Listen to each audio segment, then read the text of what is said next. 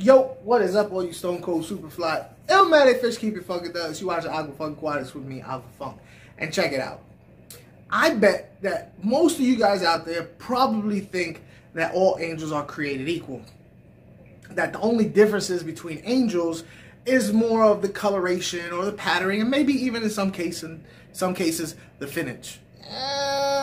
In my particular opinion, I'm going to say negatory. I'm going to say, in my particular opinion, not all angels are created equal. I'm going to say that there's one in particular angel that stands out above the rest. Pound for pound, the best angel you can get. Now, in this video, I'm going to be doing a breakdown on why I believe what I believe and which angel I think rocks more than the others. And I'm also going to be showing you some new additions to my angel collection, so I think you're gonna really like that. If you don't think they're the cutest little things you've ever seen in your life, you might be a little dead inside.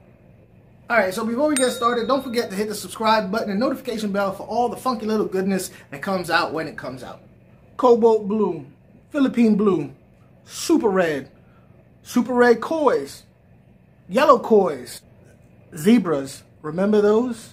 Smoke, half black. Alright, so way back in 1876 is when angels were discovered.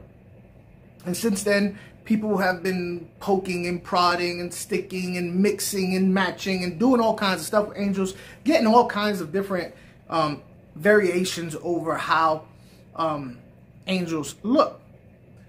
In fact, to my knowledge, as far as coloration and patterns go, angelfish are probably the most manipulated by man fish on the market today. That just goes to show on how versatile these guys are, that they've been able to do all these things. You know, you could even argue that with all the finnage, different types of finnage and stuff, that, you know, they're right up there along goldfish with how much people have messed with them. But since then, there's been a lot of things good come out of it. You have a lot of choices as to the look you want.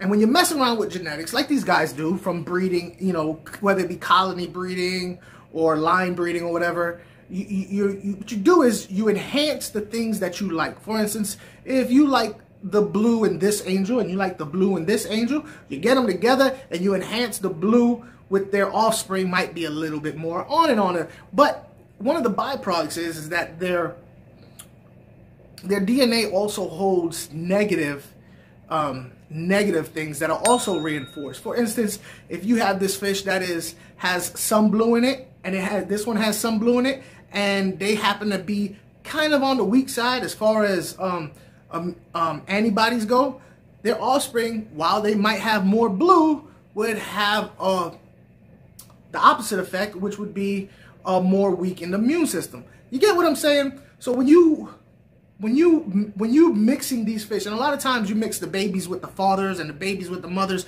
so all you're doing is reinforcing traits that were already theirs, and you inadvertently reinforce the bad traits. So sometimes these fish can be stunted, weak immune systems, they just don't handle stress well, and a lot of that is because of the inbreeding that goes on.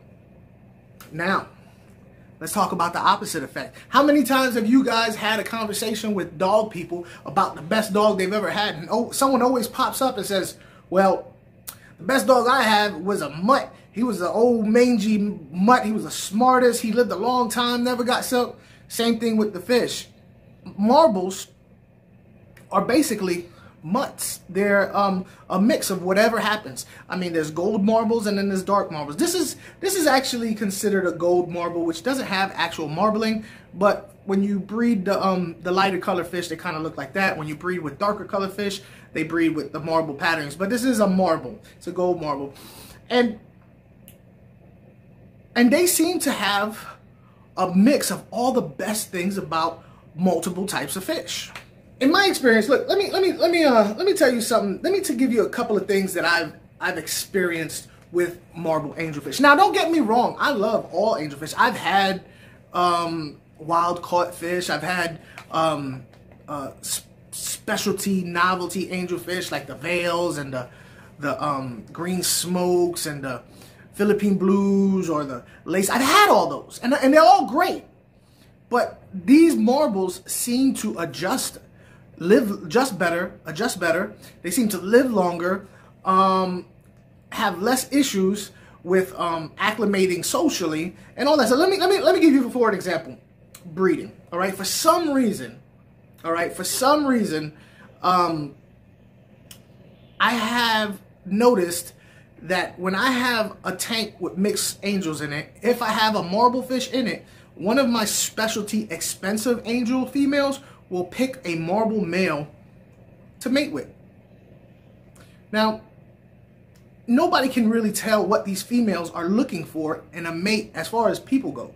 They kind of look at the individual fish and decide which is the best one. What do they know that we don't know, that they keep picking marbles? Now, this is my experience, all right? If you have a different experience, please put down in the comments below. But in my experience, if you get, for instance, let's say, electric blue, cobalt blue angel, whatever you want to call them, you know, you have a tank full of them. You can have five cobalt blues and 5 marbles. The cobalt blue female will pick a marble. What, does she know that that marble fish is better suited as a father than her, you know, Pizzos, the cobalt blues? I don't know. It's just something that I've noticed. Growth rate. I've also noticed that marbles grow a heck of a lot faster than some of the more specialty angelfish. I've bred multiple types of angelfish at the same time, and my marbles always grow faster. Illnesses, like I said, they rarely get sick as much as some of the special, and that's because I think they have a more varied immune system. Personality, they always got more of a personality. Angelfish do this weird thing where when they're stressed out, they stick their nose up against the back of the glass and show you their tail fin like we can't see them. Marblefish, not so much. They don't do that as much. And I don't know, maybe they're just more socially adaptable. Look, hey, you know what? I love these fish so much. I really love these fish so much that I've kind of gotten away from the specialty fish. Not because I don't like them, because I do, and I'm going to get back into getting them. It's just right now I have a very limited space, so I got to pick the best fish that I can for my collection, and it has to be, I mean, for me, it's marbles, you know. I mean, I have koi in there too, but even the koi, you see that koi right there, and you see these marbles, they were the same size when I first got them all. Now the marbles are way bigger. At any rate, I got some more marble angelfish. I got some beautiful marble angelfish. I got them actually from Tiffany White, and let me tell you something. Persistence works. I got these fish from her, and I'm the first person that I know of that she's mailed them to. And at one point she said it's because I bugged her. That's because, I'm going to show you some images of these fish that I got from her and the parents of these marble fish. They're beautiful, beautiful fish. I can't wait to get them bigger. I'm going to bring you guys along. You can see how they progress. And just check these out. And check out Tiffany White on Get Gills, where you can get these guys. She mailed them to me at 3 different intervals because it was her first time mailing fish, and she wanted to make sure she got it right. She wanted to make sure that if she did make a mistake, she wouldn't lose a whole bunch at one time. So she mailed in small increments. I was going to do an unboxing, but to be honest with you, the unboxing was, well, basically the unboxing was a stinker.